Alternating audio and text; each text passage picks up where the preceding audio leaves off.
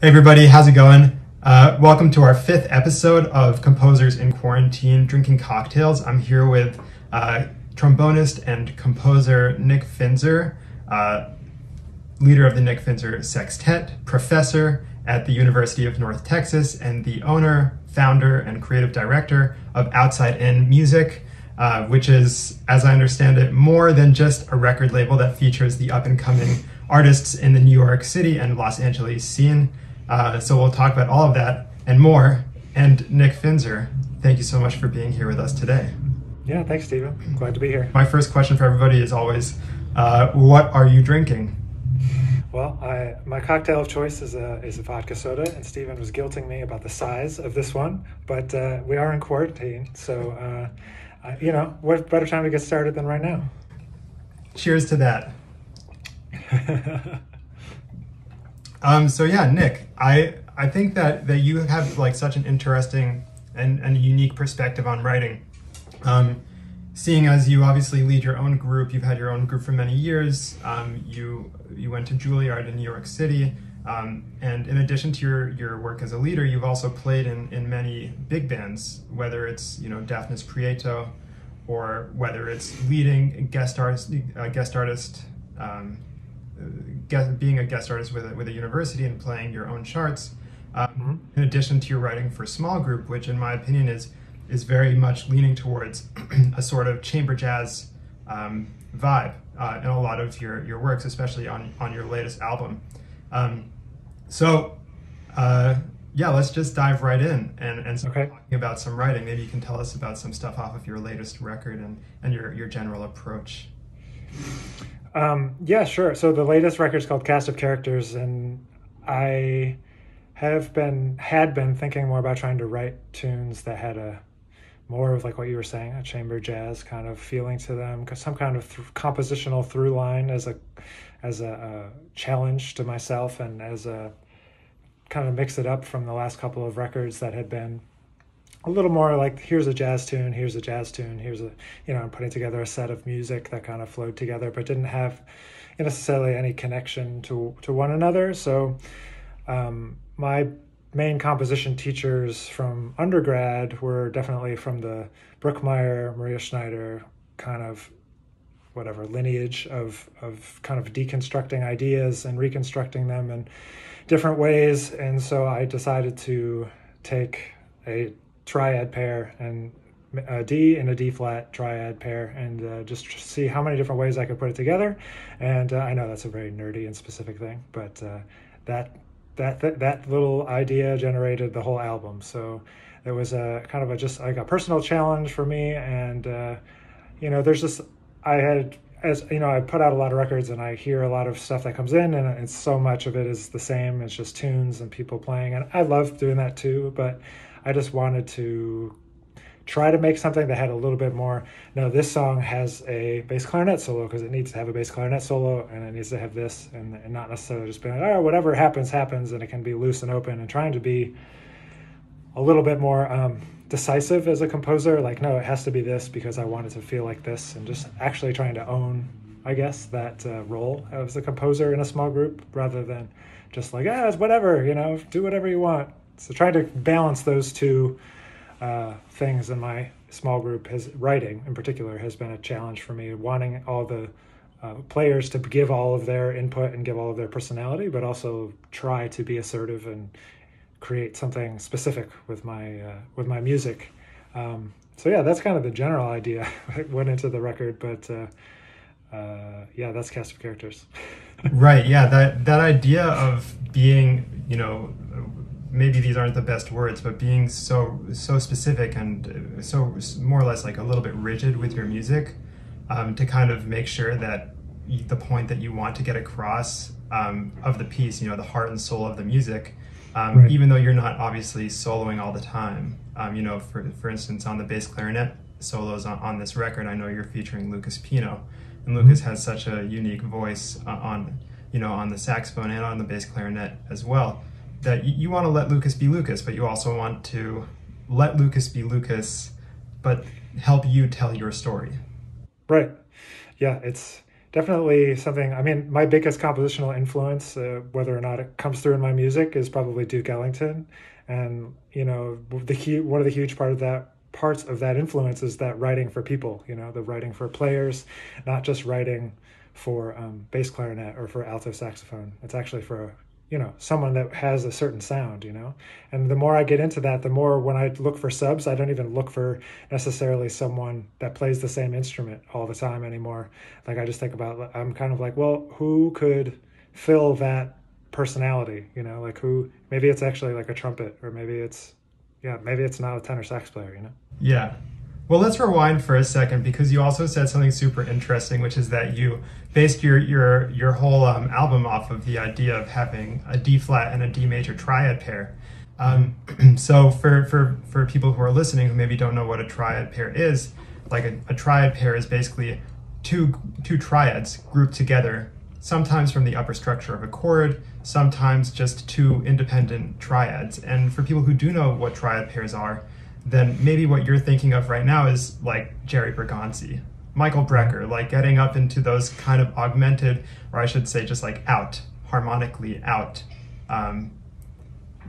triad pairs. But what you've done is that you've actually taken a triad pair and you use that as the basis for your whole album. And with that information, you were able to provide your bandmates and just the music in general, the landscape. To present like the personalities, the stories that you wanted to tell. So maybe you can talk a little bit about how you kind of like, first of all, like why did you use D flat and D major? Or is there a reason? I don't know, like, they're a chromatic half step away. But also like, how do you kind of like take those, you keep using the word personality. Like how do you like shift and mold rather, how do you mold those triad pairs to insert the personalities of the different characters, because cast of characters, like, for people who haven't listened to it yet, right, it's kind of like 6 vignettes of where each song tells the story of a character, of a person, an imaginary person. Right. Yeah, so I mean the big thing about that was I mean I did steal it. I'm just like every other composer that just steals stuff. Right. Yeah. So what's that quote? It's like, good composers borrow, right? Great composers steal. Yeah, exactly. I forget who said that. But. Yeah. So I definitely stole it from something I heard Chick play. I forget what it was on. What was it on? What was I transcribing? I don't even know. It was like the last chord of something he played. And I'm like, what was that? And then when I transcribed it, it was just that, but those two triads, but in a weird, like, I understood it as those two triads. Mm-hmm. I don't know what he thought it was. It was the notes D, F sharp, A, D flat, F, and A flat in some kind of combination.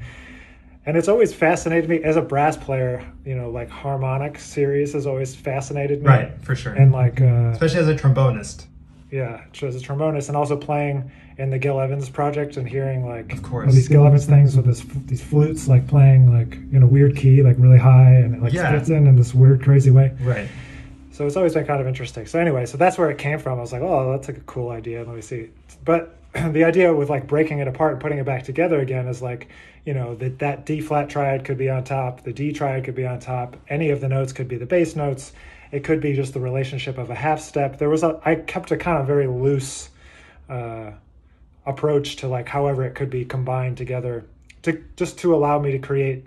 I really tried to create from the mood and personality first in this case. It's not always the case when I write music, but I kind of like how it happened better, so I think I'll probably stick with that idea. But just thinking about like, oh, when I play this sound, what does it make me think of? What does it remind me of?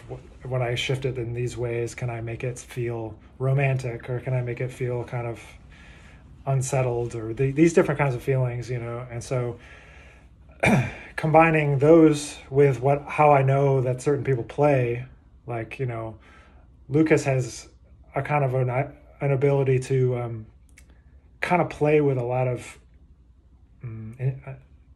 inflection, I guess, or a lot of, I don't know, bending and stuff, and on the bass clarinet in particular, that not, it's kind of like in between notes and kind of like very vocally sometimes. And so I knew that he could do that. And so that certain piece, there's one tune on there called Brutus, and so I was like, all right, he's not going to play over the form. He's just going to play as this kind of counter character to the main idea.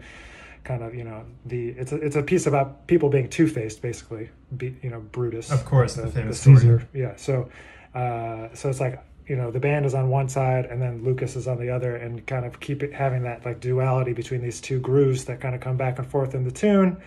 So I don't know, that's kind of how I think about it, grouping like the strengths of certain people and like the sounds that they can create with the idea of that like overall vibe of the tune, for lack of a more specific way to put it. I don't know if that answers your question. No, actually, I'm not even sure if it answers my question either, but that's so cool. Also, it's just awesome to hear you talk about it. I mean, I think that you raise an interesting point, which is that like, you're not always having to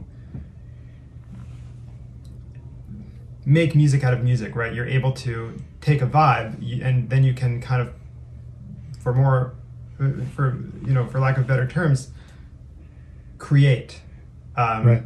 that, like, the context, like the whole story, or at least the basis for the story, rather than, start messing around with an idea and then arrive and say, oh, you know what this sounds like? It's this. Yes, I've had that experience too many times that I've accidentally rewrote somebody else's tune. Right, so. Yeah, for sure. I mean, it kind of brings up an interesting point, because I think that when you write with that kind of intention, even though you might fail on, and of course, like, this I think is just as valid for experienced composers as it is for younger composers. But when you're writing something with that kind of intention behind it, it's highly possible that you will fail, but that's totally okay, because all that means is that when you do succeed, that success is completely intentional and not accidental. Right. Yeah. I mean, even for this record, I wrote like 12 or 13 of these characters, and there's six of them are on the record. So it was like definitely exactly that. I was trying not to like judge the process too much, and just kind of like, here's a possibility, here's a possibility, here's a possibility, here's the thing, and just keep writing and keep writing and keep writing. And so then the best ones will, rise to the top, and then the other ones, I don't know, maybe there'll be something, maybe they just sit there. Right, time will tell. Mm-hmm. You never know when you're going to need something. Right. So tell us a little bit about how you kind of got into writing in the first place. I think that, in this day and age, like, it's just most people, once they reach a certain point in their careers or in their development, they hear an idea, they write it down, they've written a song, they're a composer, right? But to make that shift, that jump from being like a hobbyist composer, I mean, that's a horrible way to say it. Sure. But making that shift from being like a part-time composer to being okay, I have my own project, like I'm calling the same band every time, I'm giving these people opportunities to tell my story in a consistent way, like, that's a jump that I think happens. So I think it's always interesting, different people from different instruments, different backgrounds, they have each their own perspective. So my question for you as a trombonist, I was always jealous of the trombonists, I'll be totally honest, because from my perspective, like, I was a pianist, I am a pianist. I even still today look in my own band and I see the trombonist sitting in the middle of the band. They can hear what's happening behind them, they can hear what's happening in front of them, and they have this like central like oral space around them. And that's something that I've always been so interested by, because some of my favorite composers, Bob Brookmeyer being one of them, okay, arrangers, Nelson Riddle, both of them are amazing trombonists. Right. So Nick Finzer, my question for you is, like, as a trombonist, when did you make that switch? How did you start writing? Like, what was your first piece? Do you remember any of that? Well, I don't know what my first piece was. I know what my first tune was, but I don't know where to draw the distinction between those two things. I was gonna make a note to ask you about that later. I don't know if I have a good answer, but I feel like it's just up to you probably to decide. Yeah, this is something more than just a song. But the first tunes that I wrote were like in high school. The last 2 years, or definitely my senior year, I started a funk fusion band. I had that for a while, and so I remember writing tunes for that band. That was like my first compositional outlet, and with no real reason other than like I didn't know any repertoire, so I had to make up something to play. So we had a group of people, we played some random stuff. So that I remember as my first composition. But I think that as you start to learn about jazz history and jazz trombonists in particular, you start to realize that all of them wrote, J.J. Johnson was a prolific L.A., composer, in addition to just being a great improviser. And, Curtis Fuller wrote tunes. Slide Hampton wrote a lot. Slide Hampton has an octet, and obviously he did the Dizzy Gillespie Big Band for a while and wrote stuff for Maynard. And I think I felt like, I don't know if it's something about the trombone being in the middle of the band, or we have this like chip on our shoulder that we feel we need to do more because we play trombone and to be like relevant to the scene. I don't know what it is, but I don't know. The trombonists just like tend to want to do that too. I don't know. It has to do with like the sonic range. I mean, yeah, it's like our instrument exists and it's pretty easy to write for. Like the range is pretty nice sounding, and like until you get too high and that gets a little awkward. But I don't know. It's just you grow up playing in like trombone ensembles all the time. Like trombone choir was a big part of my life growing up, and so I got into writing tunes because I wanted to have a band basically, and so I started writing tunes. And then during college, I wrote tunes to work on stuff basically. I'd be like, I don't understand what melodic minor modes are. I'm going to write some tunes that are melodic minor modes, and then when I decided to not have that fusion band anymore, and I wanted to have like a straight ahead project, then it was like, I need to like write more tunes. And so I started definitely as a tune writer, not a composer, 100%. And then I thought I'd never write for big band and all this kind of stuff. But one thing led to another, and I just, I don't know. There's something that I think probably most composers can agree with, is that when you think something is just going to sound okay, and then it actually sounds really good, and you just get hooked on that like feeling of like, oh wait, I came up with that. That sounds pretty good, and I like that.